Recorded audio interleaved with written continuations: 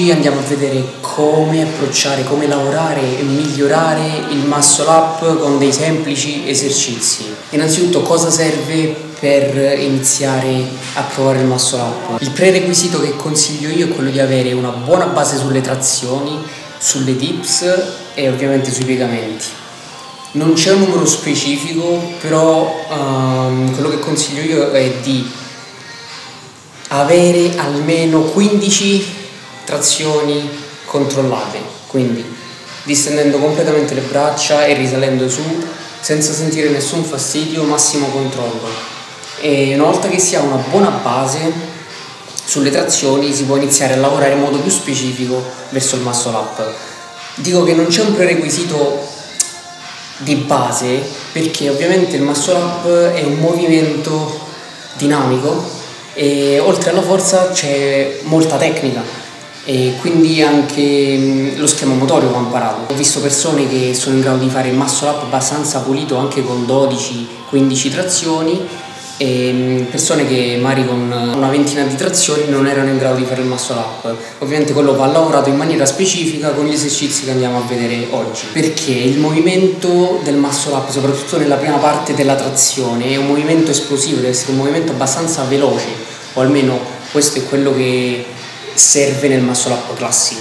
Prima di iniziare vi consiglio di andare sul sito andrealarosa.fit se volete migliorare le basi del calisthenics, quindi migliorare trazioni, dips, push-ups, che poi vi serviranno appunto per il muscle up e altri esercizi più avanzati del calisthenics e anche per potenziare il vostro corpo.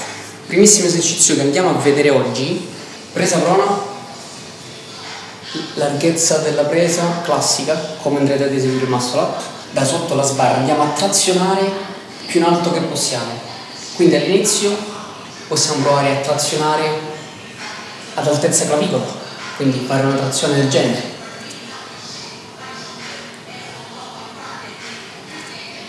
E poi con il passare delle settimane, quando si ha confidenza con il movimento, si può iniziare a salire sempre di più, quindi cercare di migliorare la velocità della salita della trazione. L'obiettivo finale qual è? È quello di andare a toccare con il petto la sbarra. Cerchiamo di salire in modo veloce e la discesa controllata.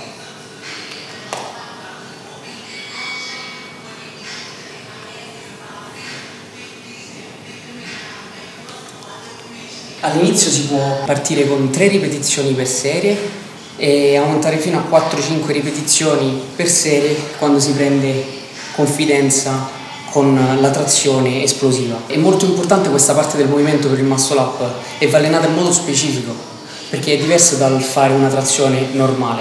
Bisogna abituare il corpo ad essere un pochino più veloci nella parte dello sblocco, quindi dal braccio teso fino a su, e cercare di arrivare più su possibile. Bisogna prendere confidenza con il movimento fino ad eseguirlo in modo fluido e quindi essere esplosivi sempre durante tutto il round, quindi dall'inizio alla fine.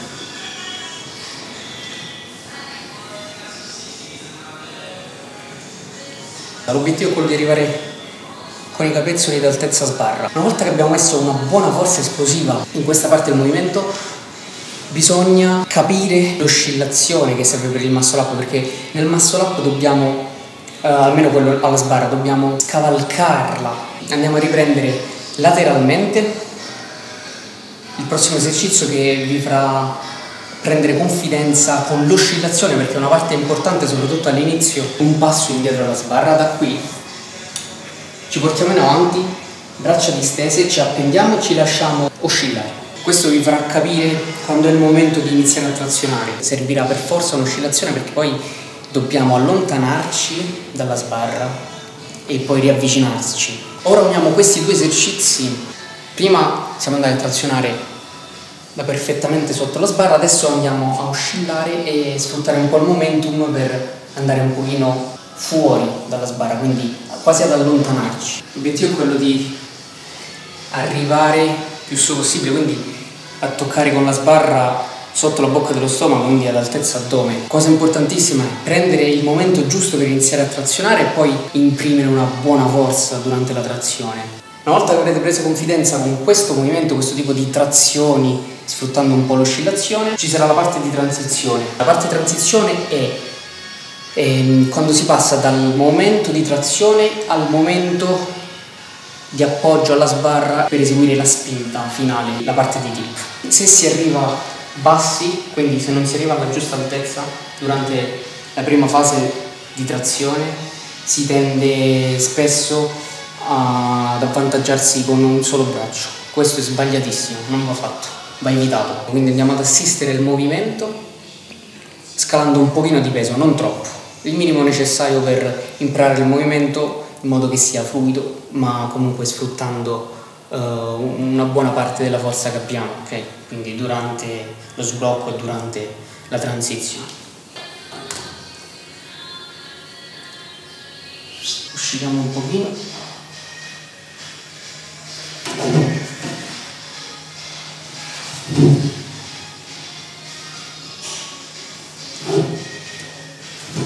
Controllate il movimento, soprattutto la fase di discesa. Le prime settimane, nei primi mesi, è forse la parte che potrebbe essere più stressante. Sconsiglio di usare un elastico che aiuta troppo, proprio perché non vi abitua ad imprimere la forza necessaria, quindi fate prima trazioni esplosive, poi trazioni esplosive con un po' di oscillazione e poi ci aggiungete il movimento finale con l'elastico. La parte finale del muscle up forse è la parte più semplice, soprattutto se si arriva abbastanza in alto dopo la prima parte della trazione, quindi se dopo la transizione state già abbastanza su,